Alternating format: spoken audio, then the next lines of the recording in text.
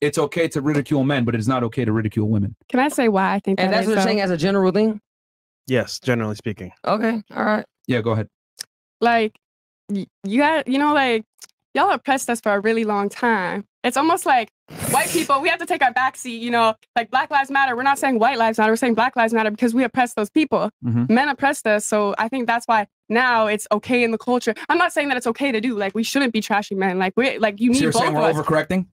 Yeah. Is that what you're trying to say? Yeah. In every way. I think we're overdoing both everything, genders. honestly.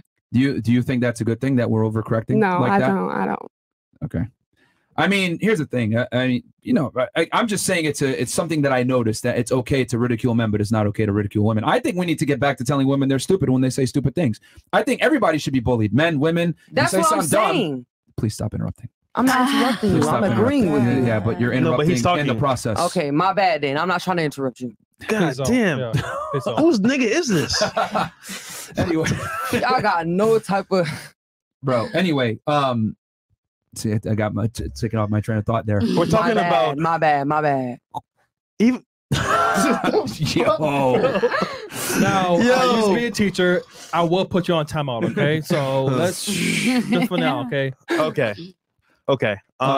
Yeah. So we need to get back to telling people when they say dumb things or when they do stupid things, but we don't do that for women. My point is this: we don't correct women, we only correct men. You know what I mean? That's what I've come to realize. That's why this podcast is so popular, is because we tell women the truth about how the world really works. Because a lot of girls live in a Disney fairy tale. No, we need reality checks for sure. Yeah, but all of us. That's everyone. That's what my boyfriend does. Every single body. If I start going off on a tangent off of something in like fucking Narnia, he like, what are you talking about? Like, you mean like just now? Let's bring it back. Like earlier? Yeah. Yeah. I'm sorry. I was just like, I was kind of offended because it's like, you know, not offended. Oh, but I mean, here's the thing. I can't control how you feel because you said earlier, I feel belittled. No, not belittled. It's just like, you know. That's quite literally what you said earlier. Yeah. I know that's what I said. I'm just saying like. See, this is the thing. Y'all expect us to read your minds. I didn't know you did cancel culture or belittle. But that's what I'm listening. My fucking mind. I'm expecting you to read my body language. No, but you literally said, "Oh, belittle," but I didn't mean it that way. But that's quite literally what you said. Yeah, you know, you say one thing as a girl. You say one thing, you mean another.